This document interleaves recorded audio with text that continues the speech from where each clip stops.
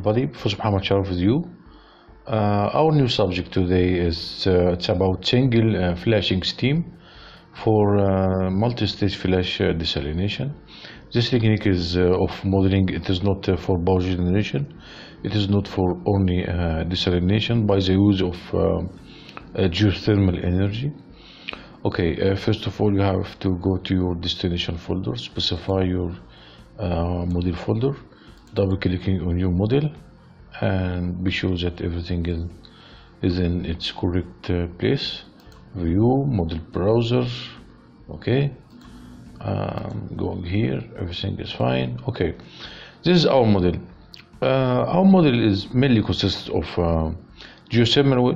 We have steam cycle, as you can see here. The steam cycle, it's a flashing tank for steam generation, a brine heater in order to utilize the flashing steam via brine heater in order to operate thermally multi-stage flash. And this is multi-stage flash. We demonstrated many times before. We are not going in details with this technique. We just demonstrating the whole cycle, the whole plant. You can double clicking here and assign some inputs. Okay, first of all, a steam cycle, as you can see here, we have geothermal for steam generation for hot water. For hot water. So, and we have flash tank for complete steam evaporation. Rest of unsteamed contents will be pumped again through the pumping unit, okay, into the ground. Okay, brine heater is going to use the steam from Flash Cyclone in order to rise up the top brine temperature of the multi-stage flash, and we're going as normal by the multi-stage flash. Okay, first of all, this is our cycle. Okay, this is our model. Okay, we have geothermal well, pumping unit, okay, Flash Cyclone, brine heater, multi-stage flash, and cost and performance blocks if you are going to extract some outputs or something like this. Okay, let's go first of all. We have to assign some inputs. In general, we can assign total plant productivity.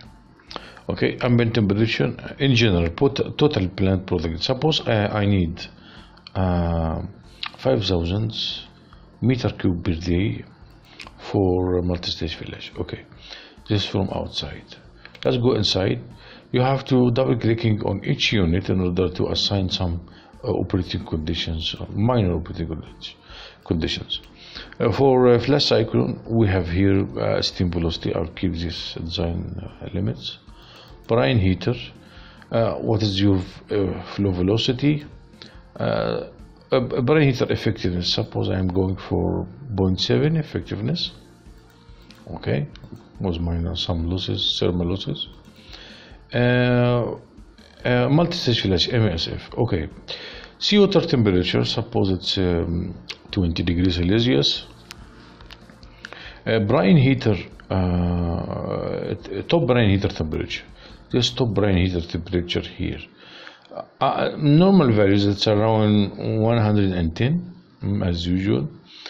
Last stage temperature, brine rejected temperature or brine blow down temperature, I think it's around 35 or 40. Okay, let's go for 40.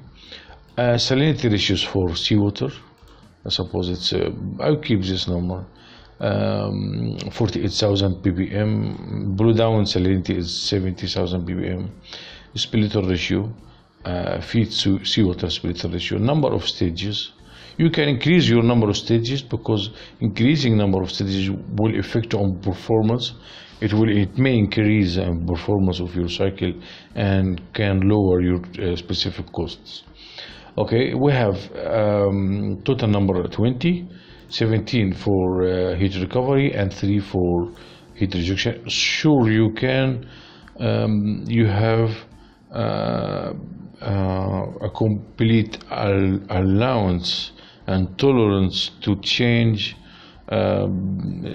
these parameters, but you have to be aware of your performance and cost analysis.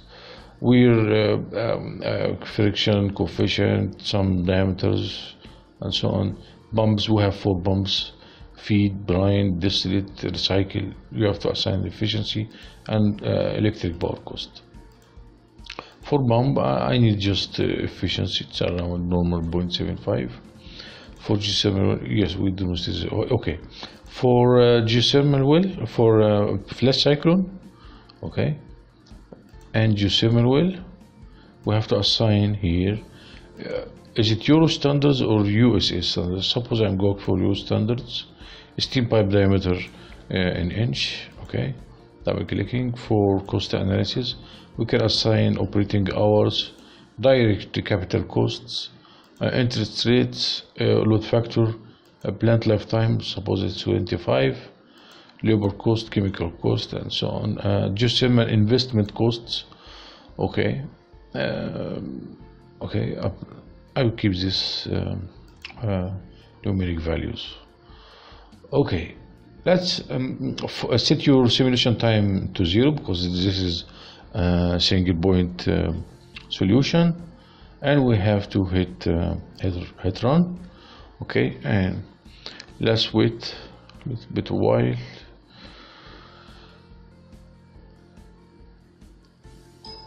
Okay, we have here let's go inside each unit by unit, and inspect our results. Okay, for geothermal well, we have to, well temperature is going to become 229, 230. Therefore, we have total mass flow rate is around 43 kilogram per second. We have to dig around 7.3 kilometer in depth in order to get our results. 300 degrees Celsius, silica concentration, pressure losses, and well depths, pipe hole diameter, and pressure. For pumping unit, we have pressure losses, high pressure, well temperature, and this is our pump power. We need around 100 kilowatts of electric power for pump. For Flash Cyclone, okay, this is dryness fraction. It's around 22%. Okay, of steam, and we have here flash tank water, accumulated water, and this is total mass flow rate. Flash Cyclone design area, diameter, height, width.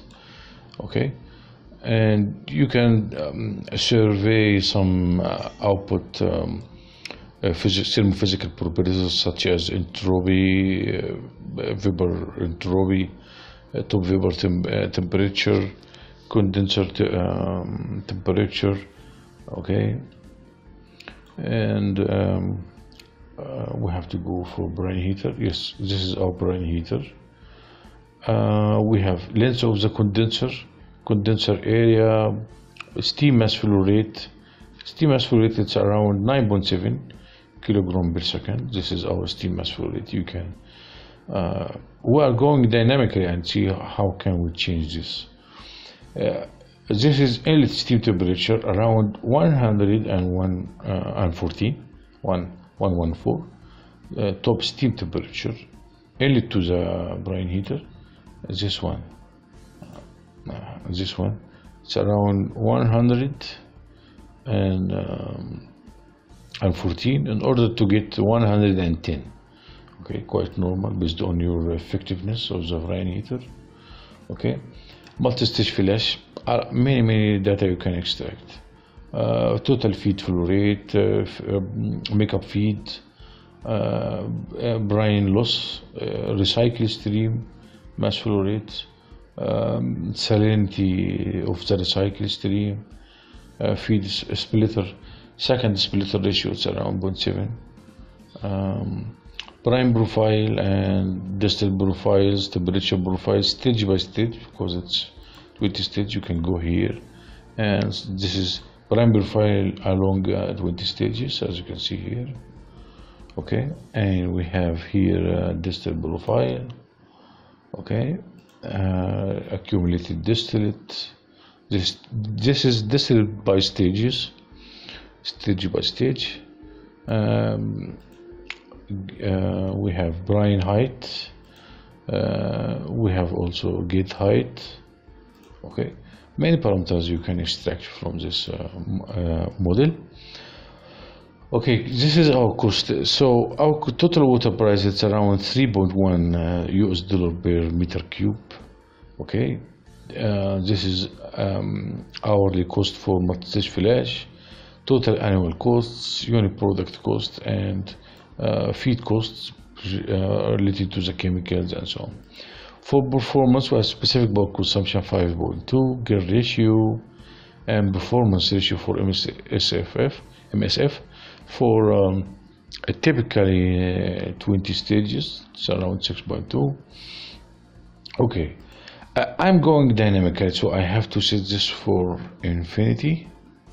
Okay, and suppose I'm going to change some parameters in order to realize what is going on with this one.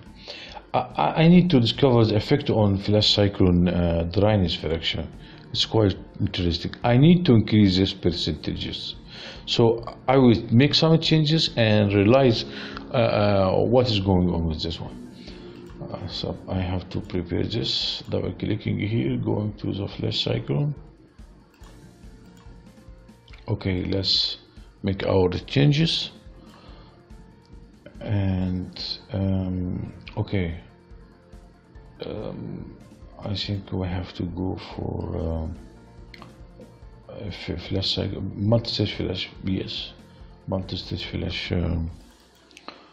Okay, going to the Flash Cyclone. Okay, let's go and change some parameters. First of all, I have to hit run first. I'm going down here. Okay, I will keep my eye on this percentages. Let's hit run and make our changes. Okay, suppose I am going to increase total field, total plant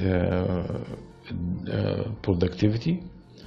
Okay, there is no significant change on even up to 10,000 meter cube per day. Okay, suppose I need to change top brine temperature or decrease top brine temperature.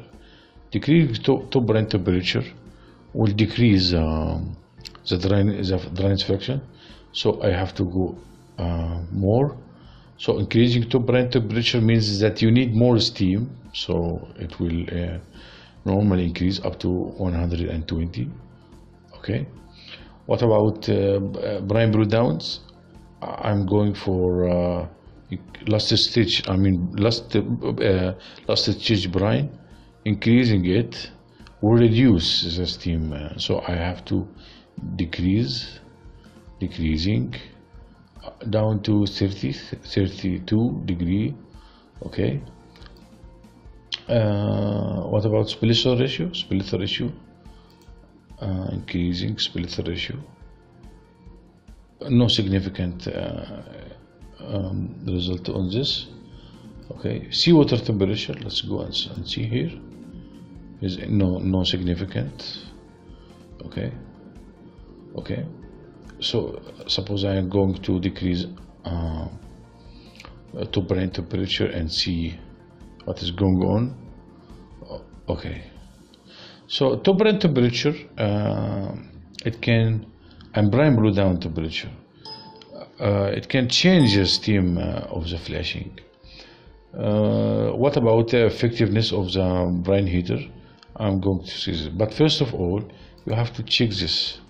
You have to, before going to data inspector, you have to you have to double clicking here and select stream signals. Be sure this small box is checked, and you have to rename your stream signal. Okay, double clicking. Okay, put it here. Okay, let's go for data inspector and see our results. Okay, these are our results.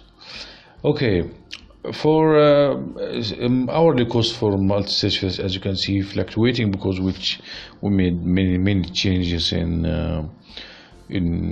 top burn temperature and burn blow down. As you can see here, changing, fluctuating.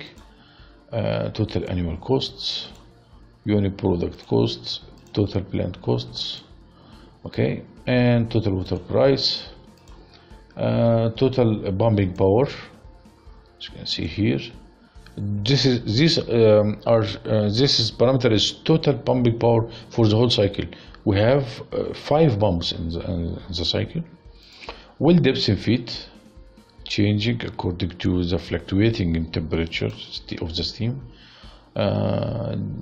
Okay, the hole diameter, well head pressure, silica concentration, well depth in kilometer, well temperature.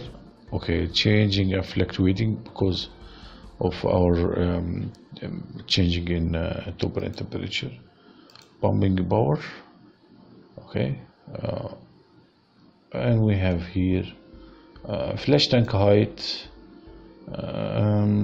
flash tank width, okay, flash tank volume, total mass flow rate, and dryness fraction. Let's see the dryness fraction.